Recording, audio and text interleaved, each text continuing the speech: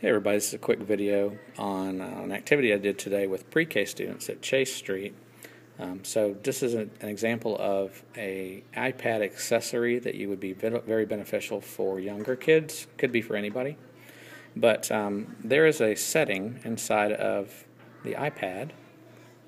If you know how to get to settings. If you don't, you can just swipe down and then type in settings. And so in the settings area, under general,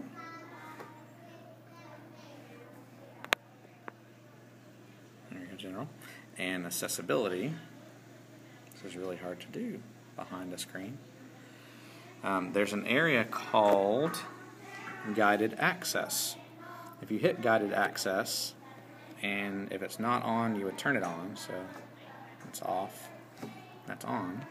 What you want to do is you need to set a passcode in order to use it. So if you set the passcode, you can make it something easy. I just do the corners clockwise. It makes you do it twice. Make sure you didn't mistype it. So now, when I open an app, such as this one, so now let's say that you have students using this app and you don't want them to be able to push the home button and exit the app and cause problems for themselves. What you can do is you triple tap the home button, so like this, and you gotta do it fast. There we go. It'll ask for your passcode, which you saw what I did a minute ago, and then it pops up this little menu. Now, in the menu, if you want to turn it off, the guided access that is, you can hit end or resume if you've made some changes.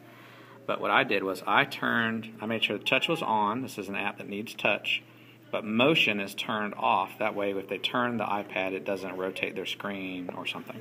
And also, under the options for the hardware buttons, I turned the volume buttons on, but the other one off. And that way, I can adjust the volume if I need to without having to go all the way back into these settings. Now, once you've made the setting changes, if you hit resume, so now, if I touch the home button as a student, it doesn't take me out. Like, I can't exit this app. I'm locked into the app. And in fact, it has a little note at the top. It says triple click the button to exit. So it gives them a little cheat thing. So if they can read it, they can do it. But then if you want to end the guided session, you do the triple click again, type in your code, and at the top, hit end. This will save you lots of trouble with using iPads with 5-year-olds like I did today. Have a good day.